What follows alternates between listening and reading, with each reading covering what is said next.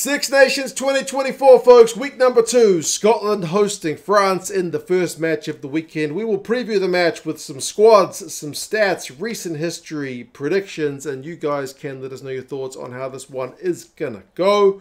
Scotland at home and coming off a win in week 1. We'll be looking to go back-to-back, whereas the French, having lost at home in week 1, need to kind of bounce back to get their campaign back on track. A loss here surely ends France's chance of any shot at that Six Nations title. And yeah, Scotland, kind of like a similar position to last year, want to get like 2 wins from their first 2 games. They've kept their lineup relatively stable. They've got Crosby and Richie Gray out injured, so they have had to make a couple of changes, and Darcy Graham and Bielle-Biarrey now are not yet quite back available for selection. But the biggest talking point of their squad is probably Jamie Ritchie's lack of selection. It is selection-based rather than injury-based. So Gregor Townsend talked up the cohesion of this Glasgow back row. So you got Jack Dempsey up from the bench at number 8. And I'm pleased that Matt Fagerson has shifted to 6 rather than being relegated to the bench. Because, I mean, Fagerson was huge last week. 18 from 20 tackles. Didn't concede any penalties in the Scottish side, which conceded a lot of penalties. So a lot of tackling in the back row, especially when you consider Rory Darge now back fit. Co-captains the side at number 7. He's going to tackle a lot and he's going to threaten at the breakdown. So it's a really nice looking Scottish back row. I think Scott Cummings continues on in the second row. Grant Gilchrist is alongside him, with Richie Gray being injured, and Skinner is still there as your lock replacement. Skinner will be looking to be one of those guys who cleans up the old penalty count because he was guilty of conceding 4 last week. Front row is Schoeman, Turner, and Zander Fagerson, so that is steady as she goes. Zander is another guy a bit guilty of conceding a few penalties, which is kind of par for the course with him. He conceded 3 in that shift against the Welsh. Backs-wise, Ben White and Finn Russell continue on. Finn Russell continues to co-captain the side. You felt like last week when they were under that horrendous penalty count, kind of failed to get the team on the same page as to cleaning up the discipline. I know the Scots were maybe not potentially happy with the way the ref was blowing the whistle the entire time, maybe highlighting the fact that Wales got away with a few things. But yeah, certainly Russell was not happy with the way his instructions were being followed, basically. So that's a challenge for him in his captaincy. But Gregor Townsend did also mention that maybe Rory Darge as co-captain will be the guy talking more to the area than Finn. Finn will kind of lead the way on attack. Tuipulotu and Jones continue on that midfield. Their relationship at 12 and 13 still looks great. Jones tackled the house down last week with 13. You got to love the way Tuipulotu takes the ball to the line, draws in a man, and just pops the ball out the back to Jones. They do it a million times, but teams still don't really know it's coming. They still fall for it. It's a great wee play, and they'll keep doing it.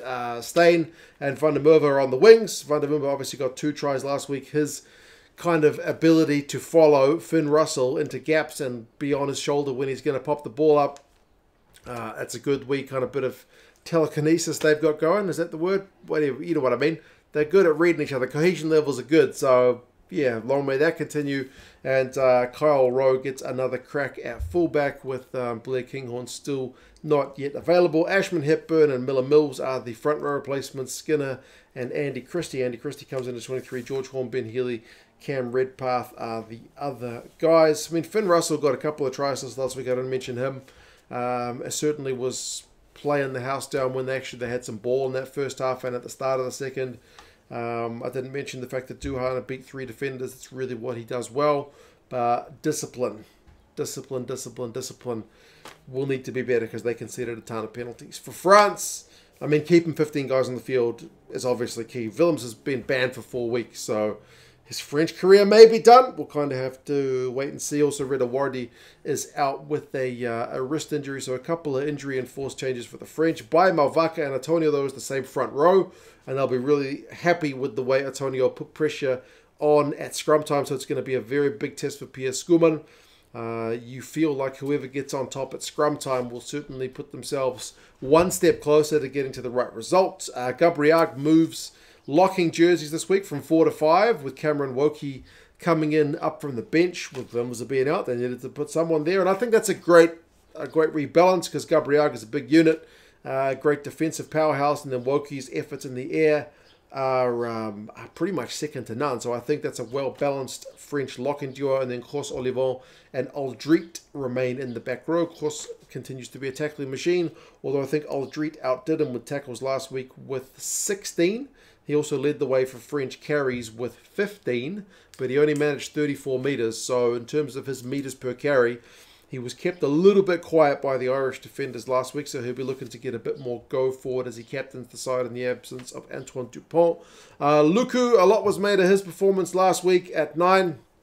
He's no Antoine Dupont, but if you've seen him playing for Bordeaux this season, you know he's a bloody good player. So see if he's got a fully stocked forward pack in front of him for 80 minutes, and if they're able to get a bit of go forward ball, what he can do with the side alongside his club teammate Matthew Jalibert, who did indeed break a bunch of tackles and get a bunch of run meters, as he is like to do, very attacking minded 10.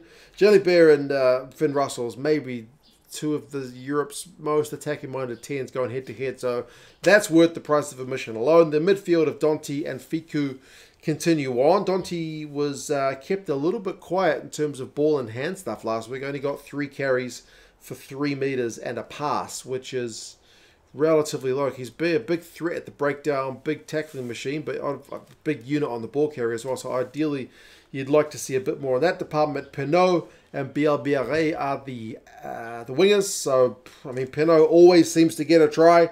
He managed to get a try last week. He got a couple of clean breaks and beat a couple of defenders too. Bielle-Biarrey is promoted from the bench. Came off the bench, 2 runs, 2 clean breaks.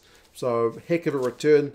Galtier mentioned kind of the additional bit of speed that they get from him. So, Moefano, who can also cover the midfield, drops to the bench. They've only got 2 backs on the bench this week. So, Moefano's versatility certainly helps out there. And Ramos continues on at fullback with that big boot of his. Marchand is still on the bench. Sebastian Talfa-Fanua comes in for the injured Wardi. Aldegheri is there.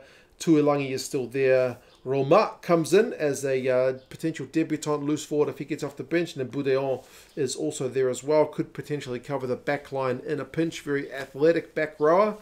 But yeah, those are the 2 lineups for this one. So a little bit of tinkering, but no wholesale changes either way. Stats-wise for each of the sides, I mean, Scotland will certainly be happy with their first half last week. That goes without saying. They had 58% possession and were just cutting the Welsh to bits. Second half, 38% possession. Conceded 16 penalties, had 2 yellow cards. Conceded a couple of more tries. So I don't mean to be a negative Nelly, but I will be very surprised if France don't attack Scotland at the Mall. And Scotland absolutely need to get the discipline a lot better. They need to halve that penalty count ideally. France also conceded a couple of maul tries too, so that might be an area Scotland looked to target, but to be fair, Scotland only mauled it, I think, once last week. It wasn't an area they were really looking to target. Their scrum was also 4 from 9, I think, so yeah, this French pack I think is going to be even more dangerous in that regard than the Welsh, so the Scottish front rowers will need to bring their A game, but they love an offload. 10 offloads from the Scots last week, topped the offloading charts. Their attacking game when it's going, the likes of Tuipulotu, the likes of Finn Russell, you know, George Horne when he comes on, they've got some really bloody attacking-minded players. So they're going to entertain, one would think, no matter what happens. For the French, I mentioned their scrum was really strong against the Irish. It was one of the real bright spots in a kind of, you know, a bad shift. Only conceded 8 penalties, but the red card and double yellow carding, you know, was pretty costly. They did more than 8 times, which is why I think they may target the Scottish pack in that area, but they conceded 13 turnovers, which is just way too many.